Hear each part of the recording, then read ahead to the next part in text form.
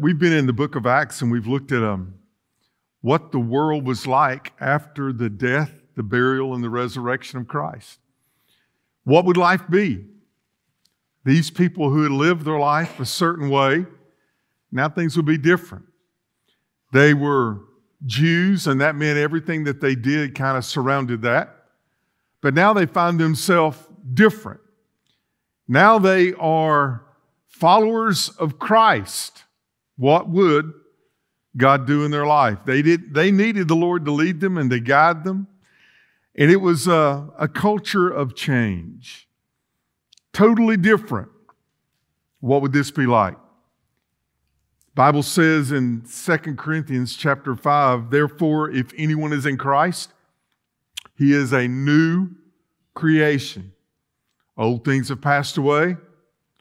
All things, how you do all things, how you view all things, how you believe all things, a total new culture. All things become new. And the word there means brand new. In Galatians chapter 5, if I can find my water, Galatians 5, verse 15, 6, verse 15, it says, for in Christ Jesus, neither circumcision nor uncircumcision avails anything. Doesn't really matter your background, Jewish or Gentile. But he says, but a new creation. If you're not new, if you haven't been born again, then you're just living the old life. When Christ came, he came to change us. When Christ came and died for our sins, it was so that we could have a relationship with him. And this new life is the best way I know how to describe it. It's the heaven life, even while we're still living on earth. Y'all have to swallow pollen down? Anybody have troubles with pollen this past week? Amen for good old-fashioned water, right? Just water. Well, it doesn't matter who you are. It doesn't matter who you were. It doesn't matter what culture you grew up in. It doesn't matter if you had successful parents or alcoholics for parents. It doesn't matter if you've educated yourself or you're still uneducated, as the world talks about it. It doesn't matter if you're a high achiever or you really have no accomplishments to brag on. It doesn't matter if you're white or tan or brown or black. It doesn't matter if you're athletic or if you're disabled. It doesn't matter if you're handsome or plain.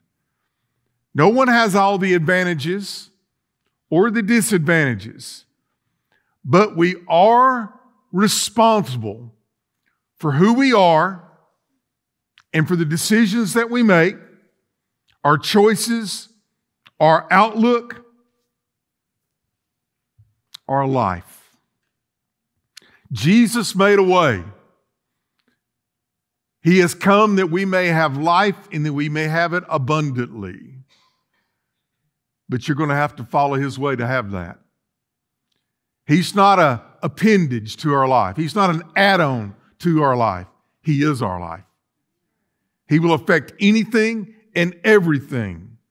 You may have been born on a certain path, but God came to intercept you and put you on his path. All have sinned and come short of the glory of God. All of us have sinned. All of us have things in our life that we're not proud of. Jesus was the only one who got to choose his parents. We all have we just take whatever it is that life has brought us and we bring it and we lay it at his feet and let God do a miracle in our life. Today we're going to look at what is possibly, maybe arguably, I think maybe the second most important person in all of history. His name was Saul of Tarsus. If you have God's word, if you'll stand with me, we're going to begin, Cale, in chapter 8, verse 1. This is after Stephen had been stoned and left for dead. Matter of fact, it says in verse 2 that devout men carried Stephen to his burial and made great lamentation over him. But in verse 1, it says, and now Saul was consenting to his death. And at that time, a great persecution arose against the church, which was at Jerusalem. Things changed here. Now, Stephen is being killed. Now, the persecution is going after all these new believers. And they were all scattered throughout the region of Judea and Samaria, except the apostles. Look at what it says in verse 3. As for Saul, he made havoc of the church. Have you ever wondered what that meant?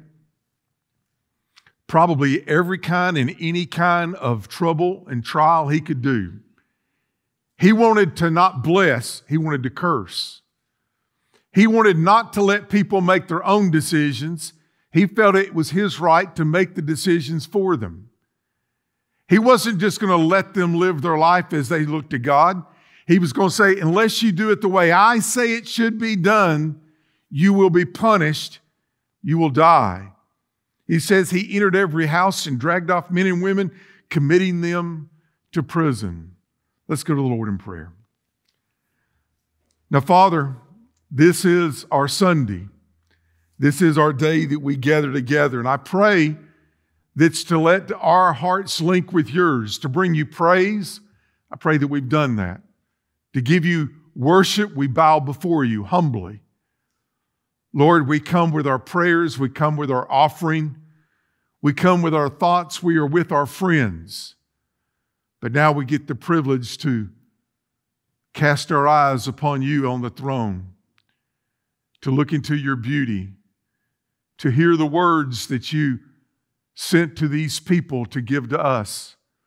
And Lord, we pray that the Spirit of God would take these words and communicate them to our heart, that we would understand them in our mind, that our spirit would be stirred, that the Shekinah glory of God would be seen, and we can be changed. It doesn't matter how we were when we came to this building, but Lord, it does matter that today that we could be touched by the Almighty. Do what only you can do, and sir, we'll give you the praise and the glory and honor. In Jesus' name I pray. Amen. You may be seated. This man Saul was born in a city called Tarsus. That was the leading city of the province of Cilicia. Today, it would be in the southwest corner of modern Turkey. Rome had been controlling the world for about 70 years before Paul was born. Paul's grandparents were landowners. So when Rome took over the world at that time, if you were a landowner, you became a Roman citizen.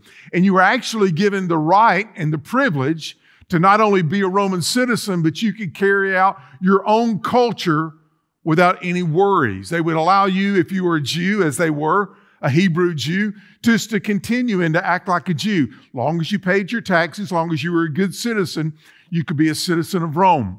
Others would have to buy their citizenship, but because his grandparents owned land, that this was given to them freely. They were rich. He grew up in a rich home. His parents and grandparents were tent makers. It was a place there that was kind of the separation between Asia Minor and between the Judean area to the south. Tarsus was actually up there in the corner. It had mountains on the north side, and on the east side, it came down to the harbor, a very famous, really a man-made harbor in that day, known all over the world. So this is the very harbor that Cleopatra came in about 40 years before Paul was born with her sales of perfume, and that's where she met Mark Antony. It was a very famous town. And these tent makers, they would take leather and make tents, but they would also take the cloth that came from this large, long-haired black goat. And they were very famous. All the caravans would want to buy a tent from there, or the nomads that just roamed around, but also the armies. They were very known for this. So he grew up in an affluent home, but it was a Jewish home, a Hebrew home. Saul's father was a Pharisee, was an influential person in the synagogue of Tarsus. Saul grew up knowing Latin. He also spoke Greek and Aramaic, but because he studied in the synagogue school the sacred text in Hebrew, he also knew Hebrew as well. He knew 4 languages.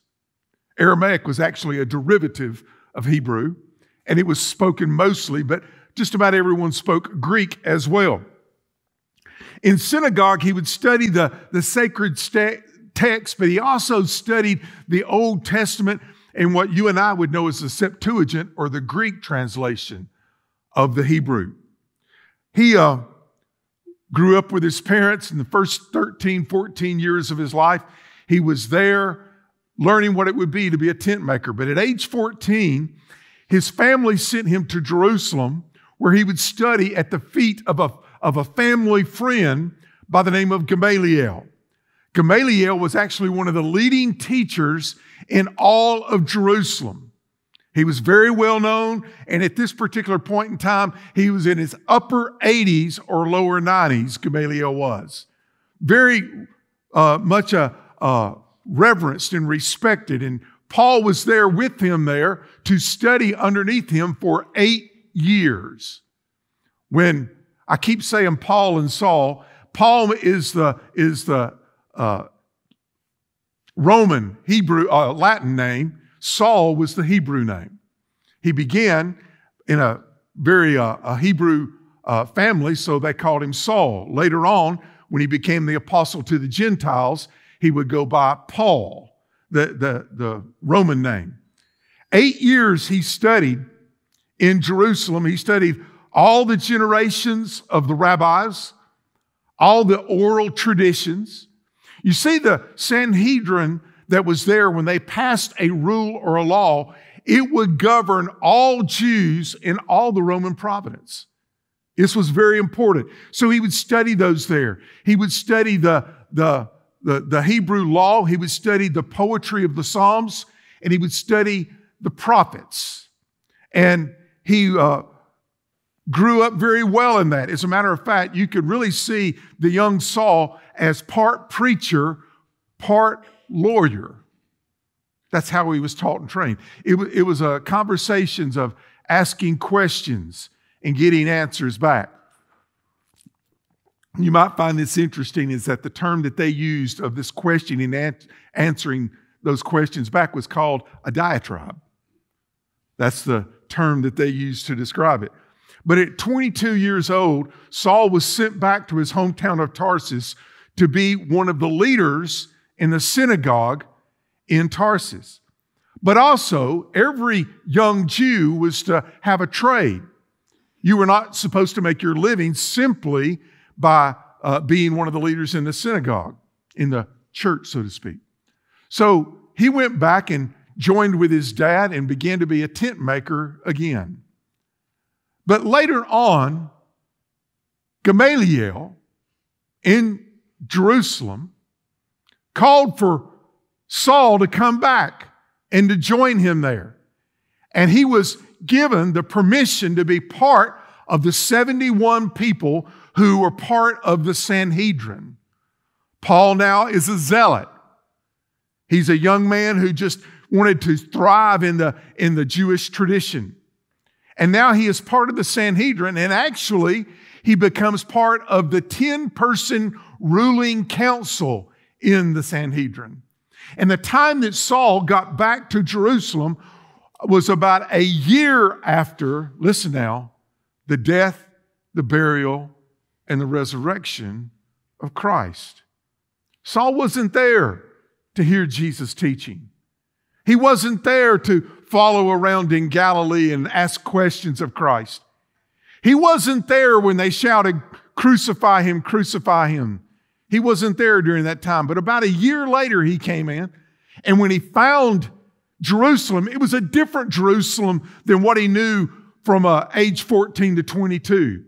Now everything is about this new sect of these followers of Christ that are called the Way. Matter of fact, some of the scholars said that Saul, thought so little of them because they said that the one that they were following called himself the Son of God. That didn't mesh very well with this zealot Saul. This one says that he is literally God himself.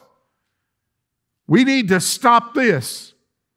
We don't want him to prosper and all these people coming to become part of the Way. He would call them Nazarenes. That was a term of derision that Saul would use. And his spiritual leader, Gamaliel, we learned in Acts 5, he said, leave these new people alone. If they're followers of this one named Jesus, if it's not of God, they'll just go away. But if it is of God and you're coming against them, you will be seen as fighting against God. But that's not really how Saul took it. When Stephen died, that was a big step. Everyone now understood that if you were going to stand up and claim Christos or Kyrios, Jesus is Lord, you could be killed. And it says to us in chapter 8, verse 1, that they begin to scatter all over, except for the apostles, but all the other leaders would scatter all over the world. They would go up into Turkey and Syria and to the east of Arabia, to the south of Egypt. They would go to all these different places. So Saul came up with this idea, we need to stop this. We don't need to let this new sect go in new directions. Look in chapter 9 in verse 1. Stay with me now. Acts 9 verse 1, and says, then Saul, still breathing threats and murder against the disciples of the Lord. Does that just kind of tell you his attitude right there? He sees this as his job. He sees that as his mission and his purpose in life. He was the Jew and said, we must follow the rules and the traditions of the Sanhedrin. This Jesus, he spoke against them, called them whited sepulchres. We've got to stop this. So he went, it says, to the high priest and asked letters from them to the synagogues of Damascus, about a 3 days journey to the north of Jerusalem, a large city in the area of Syria. And he said, let me go there and we will make sure that in Antioch and all the other cities that this is known, that if you join with this group of the Way, you may lose your household, you may be jailed and punished, you may die. Let me have this privilege. He's pushing the envelope. He doesn't care.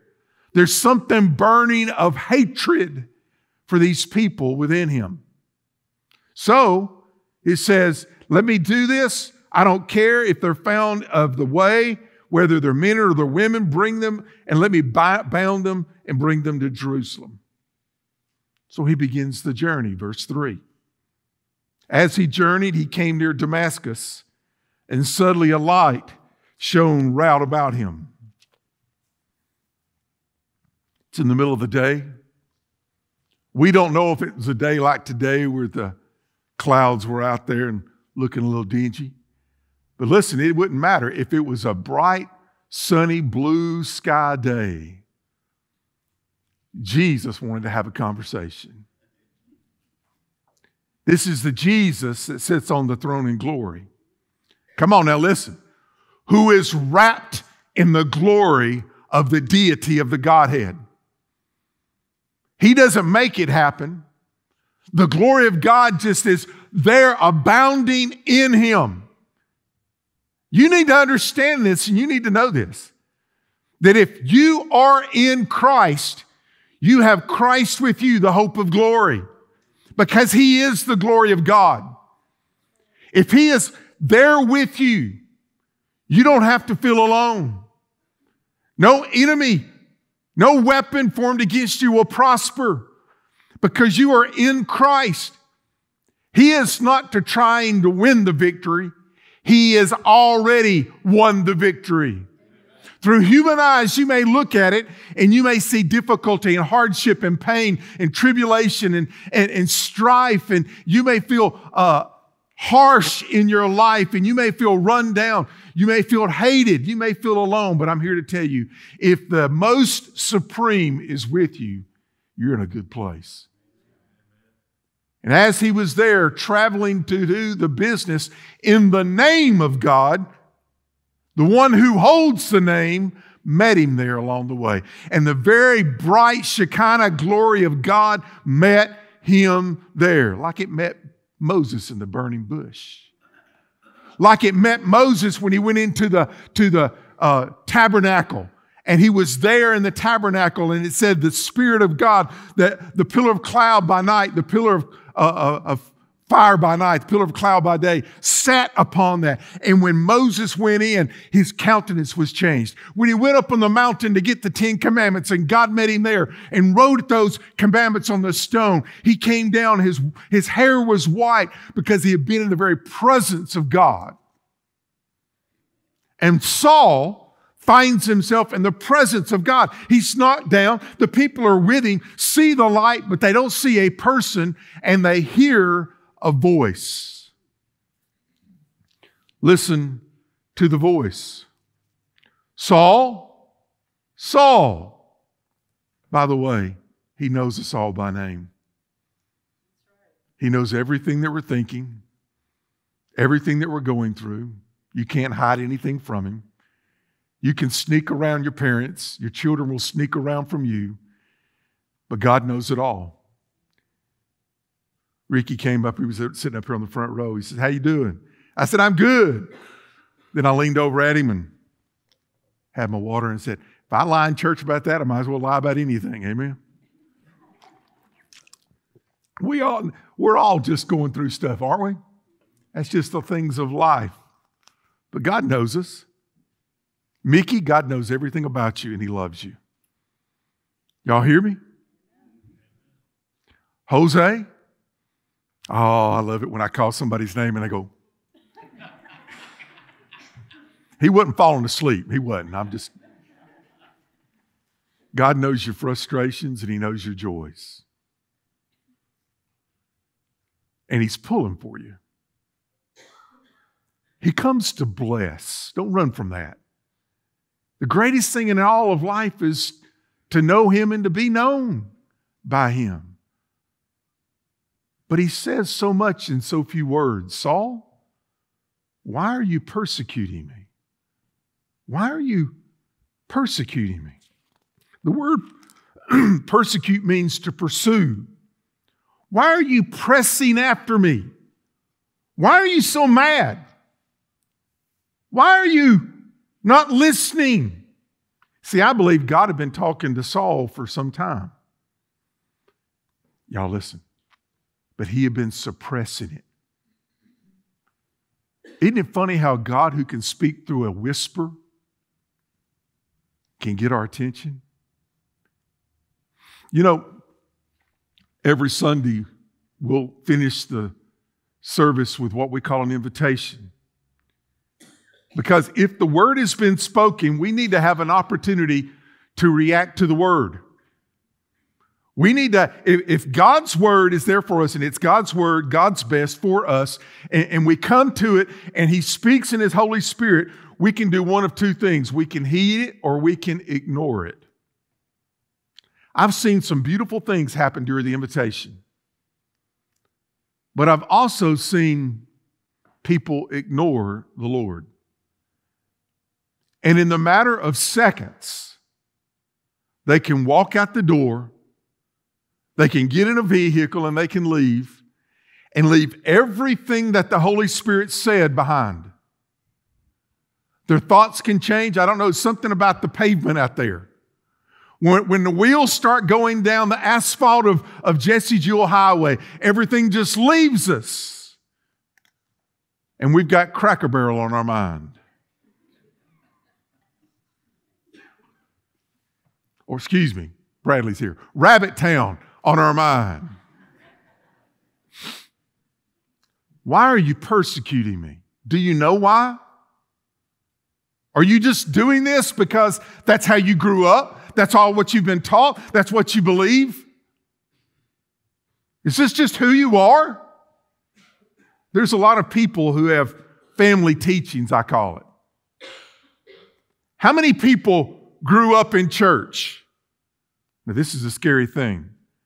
And when they came of a certain age, it was an expectation that they walk down the aisle, receive Jesus, and get baptized. How many people have just joined the church like signing up for another organization, signing up for Tea League, being in a class at school, because it was expected of them? That's what we do. My parents said this is what we should do. All the things that we learn, but listen, nobody else can do it for you. And if you're just walking through the culture of life, the statistics are down, but they're still quite high. It was over 90% of people that you asked, they would say, yes, I'm a Christian. Now it's about 80% of people. If you ask them if you're a Christian, they'll say, yes, I'm a Christian. How many of you know 80% of the people that we come in contact with do not know Jesus Christ as their personal Savior and Lord? You can follow after things and you can say, I want to believe this, I want to join this, but it takes a personal decision to follow Christ. When Jesus was walking around, when he looked up to Matthew, you know what he said to him? Follow me. That meant he had to leave the other behind and follow him. Peter and Andrew, James and John left their families behind. They left their business behind and went on a brand new adventure. Why are you persecuting me? I love the respect of Paul's reply. Who are you, Lord? He said, I am Jesus. I wonder how Paul felt when he heard that term. The one you're seeing, the one you're looking at, the one you hear, the one that they said was the Son of God. Hey, Saul, guess what? I am the Son of God. I am Jesus. And he says, whom you are persecuting. It's hard for you to kick against the goads, the pricks. Sometimes when the Holy Spirit comes and, listen to this word, begins to woo us, convict us, draw us. Please don't throw me in the briar patch. Y'all remember that? Well, that was his escape. But for us, when they throws us in the briar patch, every move we make, we get stuck. Y'all ever kicked against the pricks? It hurts, but you want to do it anyway? You're going to do your own way? You're going to follow your own path, and the conviction of the Holy Spirit of God will come against you and say, this is not right for you, but we do it anyway. Someone says, hey, try this. So they try it or whatever they do. You take it and you steal, but then the conviction of God comes within you. You lie and you know it's wrong, but the conviction of God comes within you. You don't need to do that. How hard it is. How easy, but how hard. Can you get away from it? No, I can't get away from it. I've often wondered when Saul was there watching Stephen get stoned, if the conviction of the Holy Spirit of God was with him. Tradition would say that the leader of it would have been the one who threw the first stone. I don't know if Saul threw the first stone or not. Chapter 7, verse 58 says that everybody else that was there, they took off their cloaks and they laid it at Saul's feet. He was agreeing with the stoning. But I wonder if in the back of his mind, he said, we shouldn't be doing this. Look at that man, Stephen. It's like looking at an angel. He's standing up and he sees God. I wonder if he came under conviction. We should never walk away from the conviction of God. So he says in verse 6, Saul says, I like this, he's trembling and astonished. Lord, what do you want me to do? Get up and go. Go into the town, and I'll tell you what you got to do. I don't want to talk too much about this today, but I just want you to know that there was a man there that wasn't willing, but he was willing to be obedient, named Ananias. And God spoke to Saul while he was in Damascus and said, and gave him a vision and says, a man named Ananias is going to come to you and he's going to pray for you and you'll receive your sight. The Shekinah glory of God had blinded him. For 3 days, Saul did not eat, he did not drink, and he could not see. What do you think he did for those 3 days? Sit there in the darkness and wonder. The vision is there. He's coming to help you. And when that knocking on the door came, wonder who that is? It's Ananias.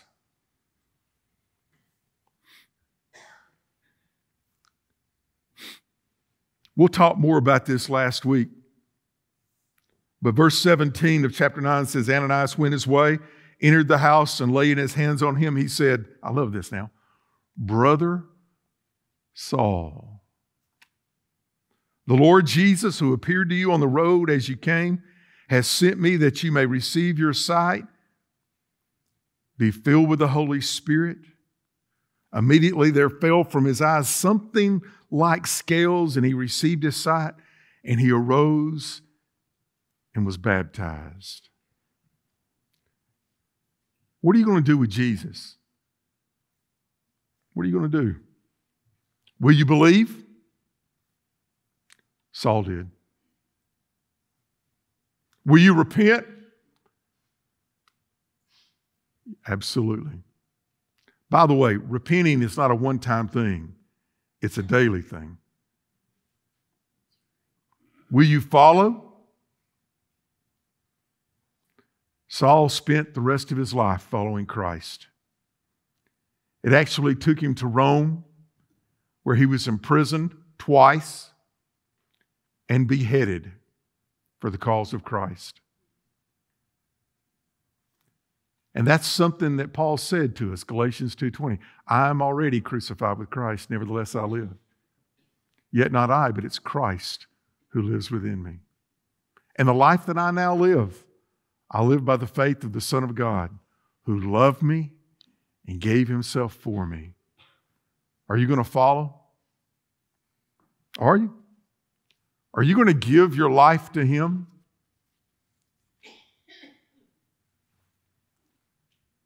New creation.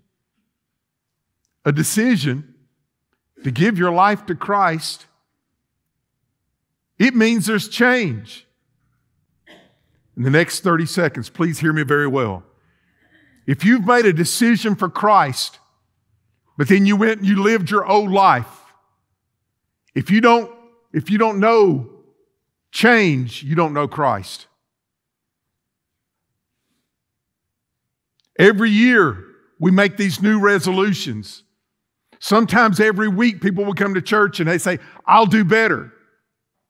I've said it myself 1,000 times. But understand, if Jesus is Lord, he is Lord of all. Somebody's life can be changed in a moment. You can be saved. Your name can be written in the book of life in heaven. You can have the Almighty with you. This is our message. This is our story. This is our life. I heard this past week of a church member who got saved. We were talking and I said, praise God. Praise God. Now, I just want you to know something. I don't want anybody to go to hell from the church rolls of New Holland. That would have been a good time for an amen. And if you're wondering, you can make it right. You can get it right. When Paul, I keep calling him Paul, call him Saul. When Ananias laid hands on him, the Holy Spirit entered him. He could now see. He got up, and you know what he did? He got baptized. They used to make it a whole lot harder in church than it is now. They made you walk up the aisle. Folks, I got a word for you. You meet me anywhere, anytime, and I'll talk to you about Christ. It's not like in my whole week I got 30 seconds to talk to people about Christ. But you need to make a public decision to follow Christ. That's really what baptism is. Baptism is saying you are dying to the old life. You've given yourself away. Now you're raised to walk in newness of life. If you feel the leadership, the conviction of God in your life, you need to do something. Nobody should walk through life wondering. You can have peace, folks. The gospel is good. It will bless. There are too many people who know that they need to do something, but they'll always say this, I just don't know if I'm ready. I have one last verse I want to quote to you. This is Jesus' words, Matthew 10, verse 33. Whoever denies me before men, Jesus said this plainly, him I will also deny before my Father who is in heaven. Why would you be ashamed? Is it a big step? You better believe it. Is it a step that you'll always thank God for? Yes. It's something you'll never regret. Saul had it all, and he gave it all away. He looked at his old life and everything he accomplished, Philippians 3. He said, I look at all that as rubbish. His family disowned him. He had a sister he never saw again. The people in the Sanhedrin who looked up to him now called him enemy.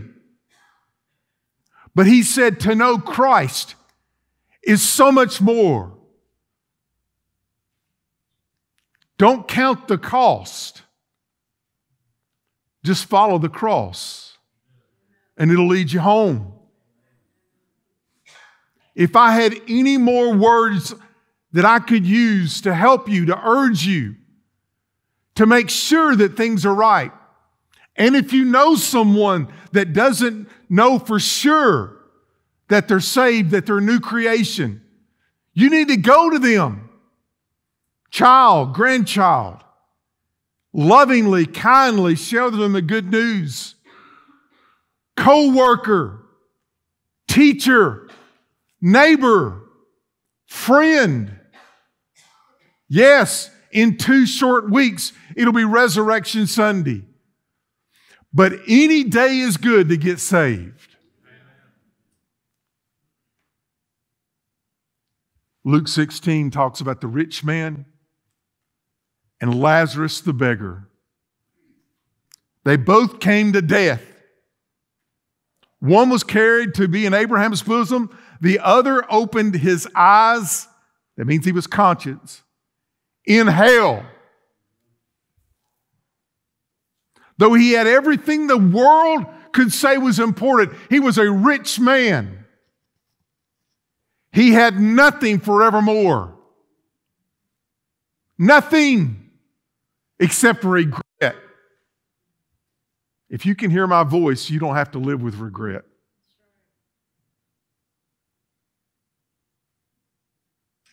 I'm not going to embarrass you today. I don't think that's of God. I think I would treat you the way I would want to be treated. Mark, we used to sing a song, stand up for Jesus. I think you need to do that. I think you need to stand up and say, I am not embarrassed of you. I think we need to give our heart and life to Christ. But if I can talk to you personally, please understand, I will not embarrass you. I will not hurt you. I can tell you, I can show you how Christ can change you to the uttermost. But it's your decision. Don't let what anybody else might think keep you from making the greatest decision that can be made.